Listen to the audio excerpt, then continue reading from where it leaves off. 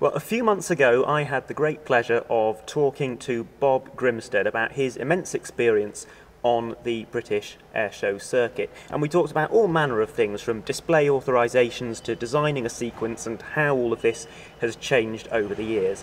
This time, I'm sitting with Paul Freeland, who's the owner of this gorgeous F260 Marchetti. Paul joined the Airshow circuit in 2019, and this time we're going to talk about many of the same topics, but hearing from Paul's rather different perspective, being one of the more recent additions to the British Airshow circuit. And I want to start by asking about sort of the general attitude in the industry. I hear a lot of complaints nowadays from pilots saying they're drowning in paperwork, there's a huge amount of added bureaucracy, and that for them it's sucking the fun out of displaying at air shows. The number of air shows in this country is declining. It seems like a funny time to want to join the circuit, so what made you want to become a display pilot? Interesting question. Yes, what made me want to join was the fun is still there very much.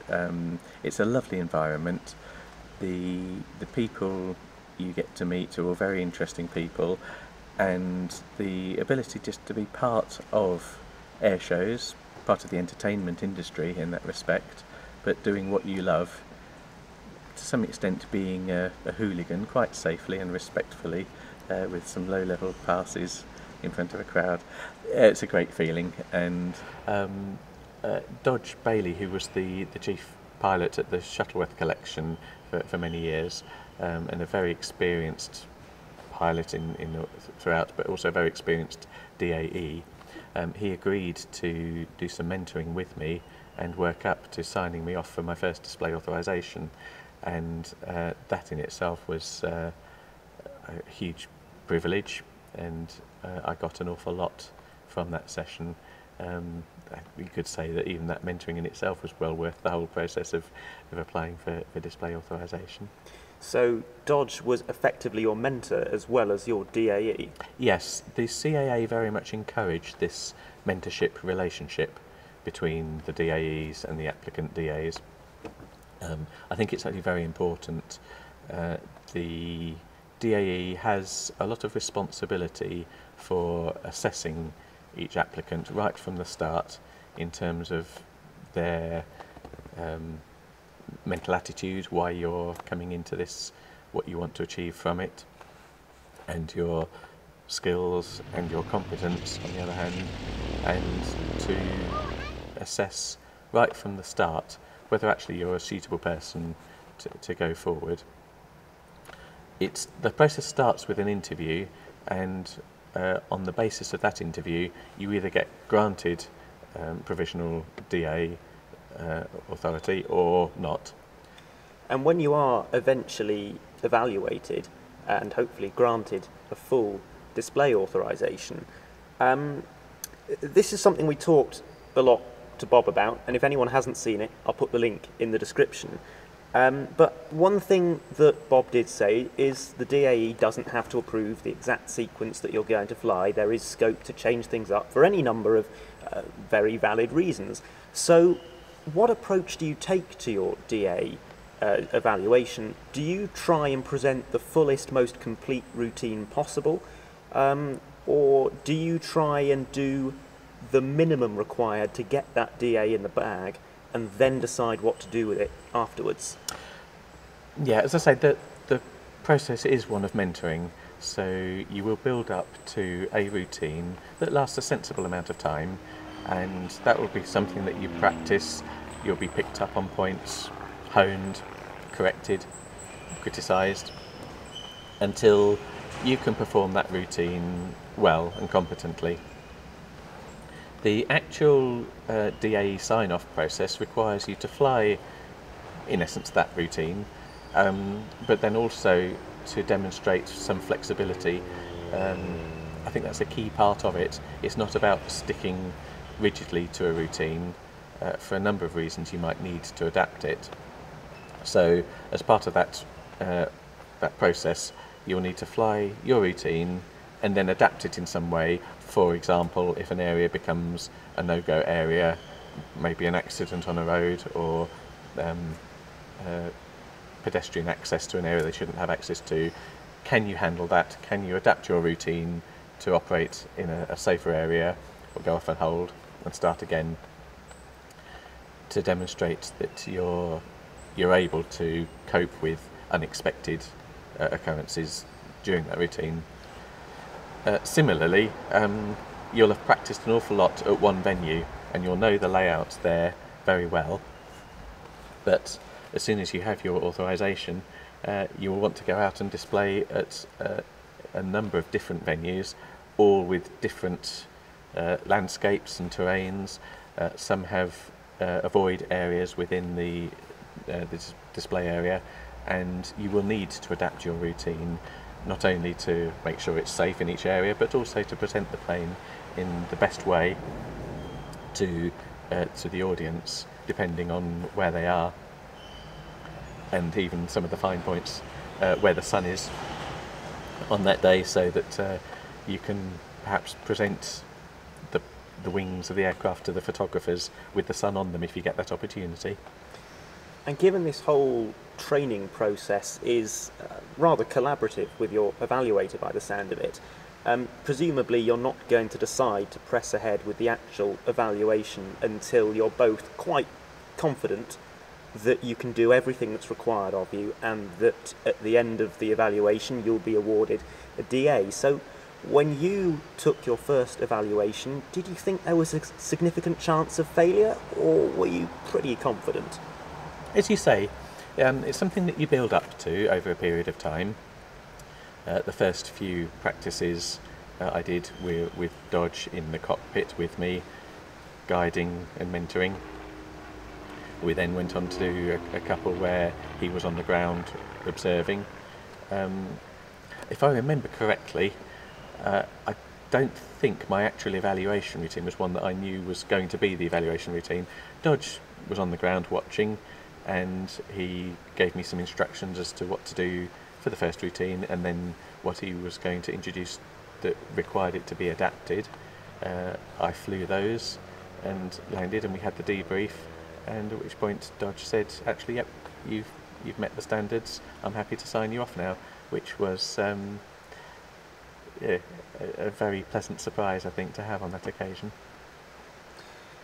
And how important was his feedback, not just in preparing the display itself and the physical manoeuvres that you were going to fly, but also in shaping your approach to your first season? It was immensely beneficial to me. Dodge has years and years of experience as a pilot in general, as a test pilot, as an RAF instructor, and more recently as a display pilot.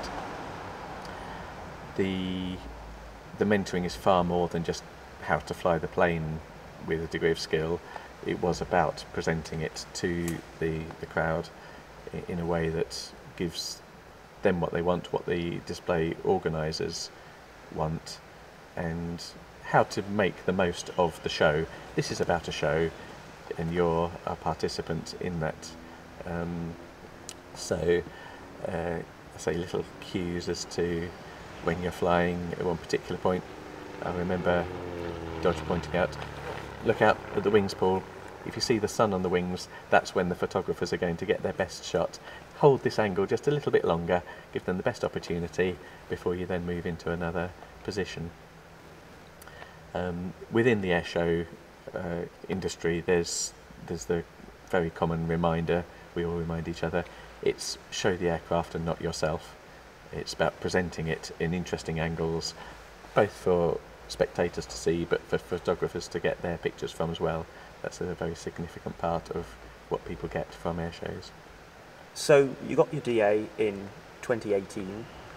2019 was your first season, but you approached that season as a new display pilot with no track record of performing successful and engaging displays to the public. So how do you go about securing those crucial first few bookings?